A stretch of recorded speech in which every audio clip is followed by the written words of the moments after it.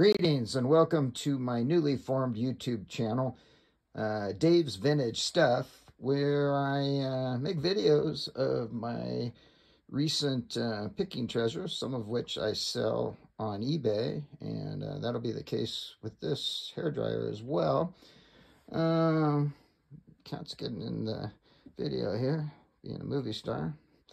Anyway, this is a Dominion hairdryer. It is, I believe, from the 1950s.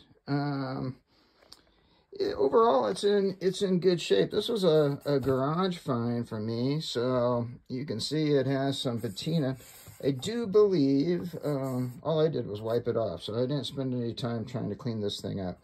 But I do believe if you used a little steel wool, you could probably polish up the chrome part of it pretty nice. Maybe an SOS pad or some real fine steel wool. I think that would take off some of the the blemishes on the hairdryer itself. But yeah, it needs a decent cleanup. It was a garage find. Power cord's in good shape. I do believe, but I could be wrong, that the base is Bakelite, but not entirely sure, so don't quote me on it. Dominion there, and this will move there up and down to direct it to where you want to, and it works just fine. This has both a kind of hard to read on the dial, but it has a hot and cold setting. So you go to the hot setting there, and as you can see or hear, it is working, and it is blowing out hot air. And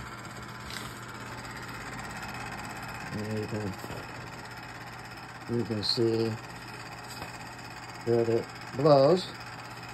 And then also to the cold side, and it blows, and then it just blows ambient air there. So it does work on both hot and cold. And overall, it's in pretty decent shape. There it is. I'm sure it'll clean up just fine. I sell on eBay. YouTube won't let me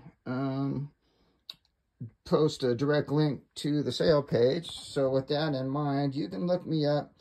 My seller's page, it's under Wilson Enterprises 2012.